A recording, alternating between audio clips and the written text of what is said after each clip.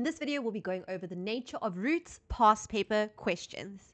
We'll be tackling these questions, but just as a reminder, for any equation, quadratic equation in the form of ax squared plus bx plus c, so for example, any of these given over here, we know we can use the quadratic formula to help us find our answers, our solutions, our roots. Questions like these over here are going to ask you to comment on the nature of the roots without solving the equation. So we're not asking you to actually solve the equation, we're asking you to comment on the nature of the roots. Now, when we say comment on the nature of the roots, what we mean is you need to be able to tell us, are the roots, are the solutions real or are they non-real? Then, are they rational or are they irrational? And then, are they equal or unequal? So when a question asks you to comment on the nature of the roots and we give you a quadratic equation, you need to work out something that I'm going to show you now, and then you need to say, okay, these roots are real, they're irrational, and they're unequal. So you're going to tell me about each of these three categories. So the majority of our answers are going to have three phrases in them. Okay, now, how do we work out without solving if the nature of the roots is which category it falls into? As I mentioned, we need to use the discriminant, and this comes from my quadratic formula. It's this piece of the quadratic formula, and when we work out the discriminant, this triangle, we also call it delta. Now, delta, the discriminant, when you work it out, it's going to give you a particular value. If that value is less than 0, both of your roots are non-real immediately. So if you work out delta using this, and I'll show you how now, if you get delta and it gives you an answer of negative whatever, -3, -4, -1 million, then your roots are non-real immediately. If you get a delta value that is equal to or bigger than 0, your roots are real. If your delta is exactly 0, your discriminant is exactly 0, your roots are real and they are equal. So both of your solutions are the same thing, they're equal. Then, if your discriminant is bigger than 0, and it's a perfect square. So what do I mean by perfect square? Basically, delta could be 4, or delta could be 16, or delta could be 25, or delta could be 1. All of these values are perfect squares. You should know your common perfect squares. Here I've listed a few for you. So if delta is equal to any of these values, then immediately you say, okay, cool, my roots are rational. When they're rational, they're also going to be real, and they're also going to be unequal, sorry. Remember, the only time that they are equal is if delta is 0. Right, then we get delta is bigger than 0 and not a perfect square. So for example, delta could give you 2, or delta could give you 5, or delta could give you 28. Anything that is not a perfect square, then your roots are irrational. So perfect square, rational, not a perfect square, irrational. Here's another way to think about it. Remember, we work out delta using this formula over here, which you need to remember. And where do I get the B, the A, and the C from? When your equation is in standard form, which is equal to 0, okay, equal to 0, and descending powers of x. So you start off with x squared at the front, then your middle term is x to the power of 1, and your last term is x to the power of 0. There's no x's over here. That's what descending powers of x means. When it's in that form, and it has to be in standard form, then A is your coefficient of the squared term. That is what A is. B is your coefficient of your x term, so -3 in this case. And C is your constant term. In this case, it's a +4.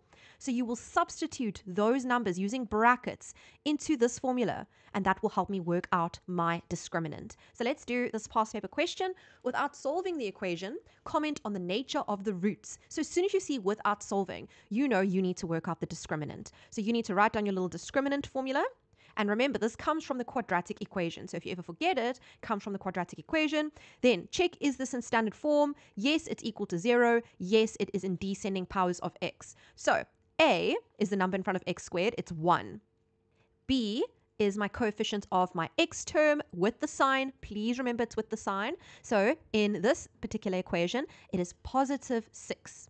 And C in my equation, in this case, is -45. Remember, the sign is very, very important. Now what you do is you substitute. So in the place of B, I'm going to put +6. We square that. Then -4, that's part of your formula. A is a +1, and C is a -45. And you simply work that out on your calculator, and we get the fact that our discriminant is equal to 216. So immediately, we can see that my discriminant is bigger than 0. Which means immediately that my roots will then be real. Roots are real. Remember, as soon as it's bigger than 0, bigger than 0, it's real. But is it equal to 0? Definitely not. So that means that if it's not equal to 0, it's unequal or not equal. Remember, if it is equal to 0, that's the only time that my roots will be equal. So it's real, it's going to be unequal. And then last thing, is it rational or is it irrational? Remember, we need to determine from these categories. We said it's real, so we did that one. We said it is unequal, so now we need to do rational versus irrational. Remember, it will be rational if this number is a perfect square. So is 216 a perfect square? Well, just pop it into your calculator under a square root, and no, it's not a perfect square. It gives me that. So therefore, it is not a perfect square, not a perfect square, therefore it's irrational. And that's your answer. Let's do another one. Again, without solving the equation, discuss the nature of its roots. Check with your equation. Is it in standard form? Yes, it is. Our discriminant is b squared minus 4ac. Again, let's look, because it's in standard form. Our b value is going to be positive 8. It is the number in front of the x term. So 8 squared minus 4a. Our a value is in front of our x squared term. It is a positive 3.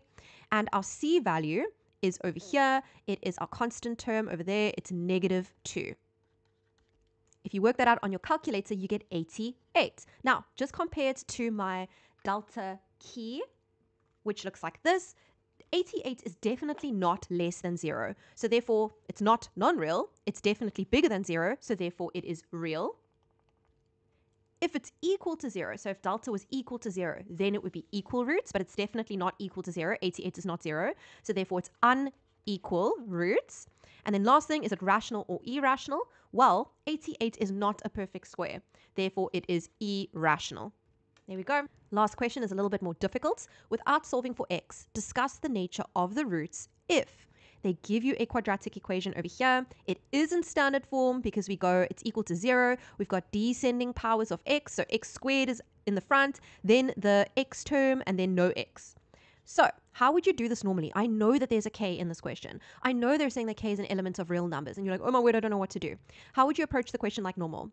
So we need to work out the discriminant. So start there. Don't panic. Just because there's a k doesn't mean we can't do it. So write down our equation for the discriminant.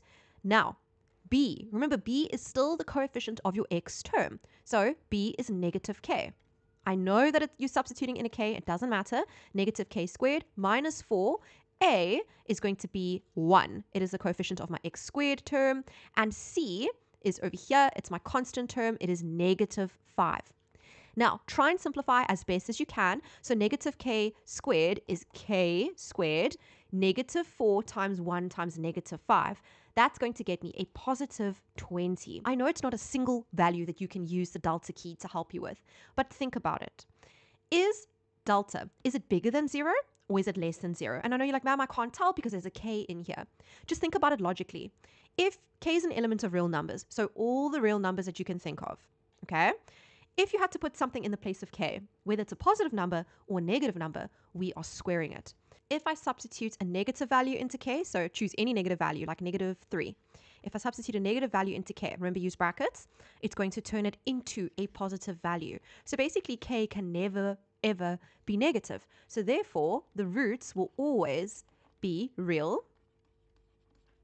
And another thing that we can say for certain, so the root will be real no matter what value of k we substitute in, obviously given that k is an element of real numbers. And another thing that we can say is that no matter what value we substitute in for k, even if we substitute in 0, 0 squared plus 20 will be 20. Any negative value, any positive value, it'll never ever give me a discriminant that is equal to 0. It'll never be equal to 0. So therefore our roots will be unequal. Those are two things that we can say for certain. So that's it. That's how you answer this question.